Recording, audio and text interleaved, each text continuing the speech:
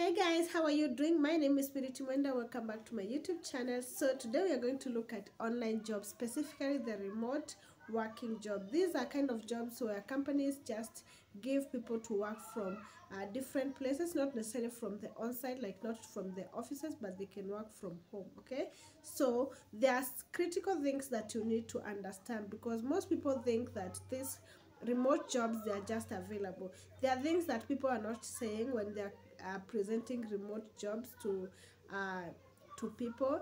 They are not stating the things that they need to understand. So it's not necessarily just because you know how to use computer. You're not all tasks, not all. Okay.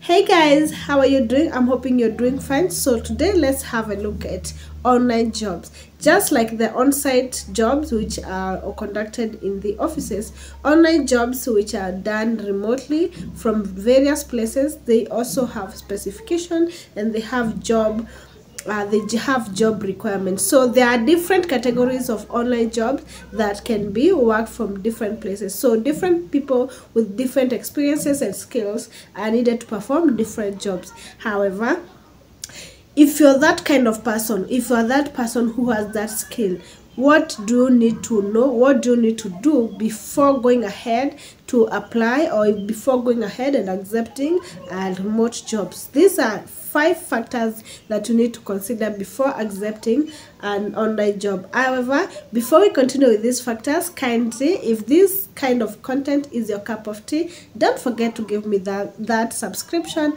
It's absolutely free. Also, give me a thumbs up to help in growing my algorithm and help the content to be recommended to other people. If you're a returning subscriber, thank you very much. Continue feeling at home. Factor number 1, check in with yourself. Make sure that you have the necessary skills. Make sure that you have the necessary knowledge that you need for the specific job. So you cannot just go ahead and apply for a job that you know that you cannot perform. You need to make sure that you're completely sure that this job is within your knowledge, it's within your abilities. Okay, here are some of the questions that you need to know to ask yourself while still understanding if you're fit or not fit for this job, or if the job is fit for you, or if the job is in favor of you. Okay, so what are the pros and cons of working remotely? Because some people just get into online jobs without considering the pros and cons, and later they come regretting. Okay, so you need to consider the pros and cons, because with the online things, there are so many scammers. There are so many scammers who can just get away with anything sometimes. Okay, so you need to ask yourself, what are the pros and cons of working remotely?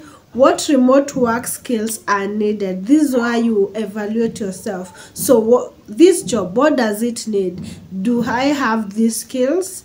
Do I have them? If you have them, you can go ahead and apply for the job. If you do not, you do have a different thing but it's closer to it, you can see, can you acquire them? Are the skills easily acquired? Because sometimes we find that these skills can easily be acquired by taking just a simple course. Okay, so you ask yourself, do you have those skills? What are the expenses? There are some remote job that requires you to travel around. Do you have the money? Do you have the necessary resources to help you move around? Are you able to cater for the expenses? The remote task requires traveling. What are my budget? What is my budget for the travel expense? That is the same that I was saying. In case it requires traveling, you need to see if it caters, your budget caters. Don't overspend on a job.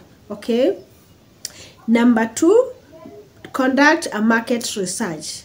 You have, because there are several companies that offer these remote jobs, you have to ensure due diligence to establish either this company is legit and it's not out there to scam you, because there are companies that are out there to scam. Okay, make sure that you establish that their website is legit, the company is legit, it has been there, it has been doing those remote jobs. Yeah, do not just fall into trap of scammers. Okay, Number 3, set a budget. So since you know the kind of job you're going to do, since you know the requirement, set the budget. Does your budget fall under, does this job expenses fall under your budget, or does it go beyond? Can you add, can you cater, can you be able to cater for those expenses? Does your budget cater for those expenses? You have to ask yourself those questions, because sometimes if you go beyond your budget, you might find yourself going losses instead of making benefits or gaining profits. Okay, so after setting your budget, make sure you double check the location. So about the location, the main reason for location is because there are several factors that these remote companies seem to consider before they give people jobs. Since it's remote, sometimes people tend to assume that you can work from anywhere, but that is not the case. That's why when you're applying these remote jobs, they tend to ask you the country. They tend to ask you the country so that they can know the time zone, they can know the location, they can know if it favors them or not. Okay, so some of the reasons that you need to ensure that you look at your location is because companies consider specific location because of legal and tax requirements. There are laws and regulations that tend to restrict employees to work in specific locations. Okay, so companies will tend to be willing to work in locations with lower or even no restrictions for their employees. Okay, number 2, it's time zone. Virtual companies may want their staff to collaborate and work together in real time. Therefore, this may require them to live in the overlapping time zone to ensure they can synchronize their communication. Okay, so they just live in a specific time zones that are easy for them to collaborate. All right. So factor number 3, it's client. There are companies that consider or feel more comfortable when their employees live within their client's zone. So if an American company has its clients maybe in Asia, they want their employees to be located in Asia and not to come from maybe Africa and other South America, like such like things. Okay, so they want their clients to be closer to their employees. Factor number 4, it's license and certification. License and certification. Some roles requires state-issued license and certification for employees. So if there are specific license and certification that are needed, the company wants to be aware. So if they are aware this specific region or this specific country, they need this specific certification or license, the company want to be aware. And of course, as usual, most companies would wish to stay in a place where there are fewer regulations. Okay, but if need be, they will just be able to offer those certification and licenses. Factor number 5 of what you need to do before accepting or applying for a remote job is to communicate your skills.